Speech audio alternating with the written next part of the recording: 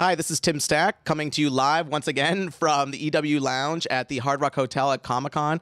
And I'm here with the Game of Thrones creators. How are you guys doing? Really good, How Tim. is your Comic-Con? We're great, Tim. How's it going? We just flew in last. We got here at midnight flew in from Belfast, Northern Ireland. So we're still kind of overcoming our jet lag, God. but tonight's going to be really big. I'm just going to look at myself. in the Please, monitor yeah, the whole look time. at, I know. You look so handsome. Lovely, yeah. You look. I was saying earlier, you both look very like you're very dashing gentlemen for showrunners. Usually thank they're you. all overworked, kind of paunchy. They're very slender. I'm rotting on the inside out. Well, no, that's not true. Well, feel like a maybe it is. Dorian Who knows? Gray Who knows? So wait, were you guys here last year for Game of Thrones? No. So is this your first Comic-Con? It's my first Comic-Con, but not Dan's. I've been here as a spectator. And now let's go to Darren with the cast of Game of Thrones. Hi there. We are live. We are live in the studio here with the cast of Game of Thrones. Hi, everybody. Thanks for coming out here.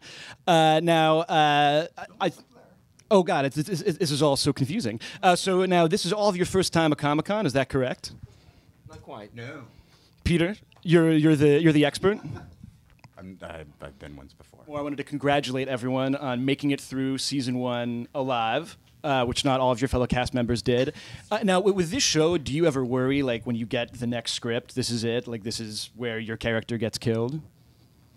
I think because it's based on books. I mean, I've read the book, so I'm pretty sure I live for a while at least. Have you? I don't know. I hope so. Have Depends you what read, your agent says. Have you read all 5 of the books so far? Yes, I have. I haven't read the newest one that's just come out. I've still to read that one. Mm-hmm. But I'm up to date with the first few anyway. Have you all read the books? Was that required reading for the show? I haven't. I've read the first one. I haven't read any of the others. Are you going to read the second one? Oh, did you? You're just not gonna read them?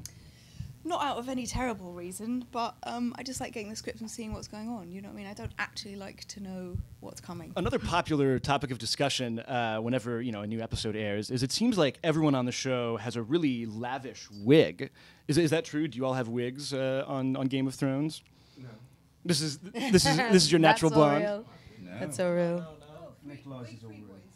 Yeah. You don't have a wig. I don't have a wig. No, it's only. It looks It's just the girls. We need a little. We need Only a bit the of help, girls. don't we?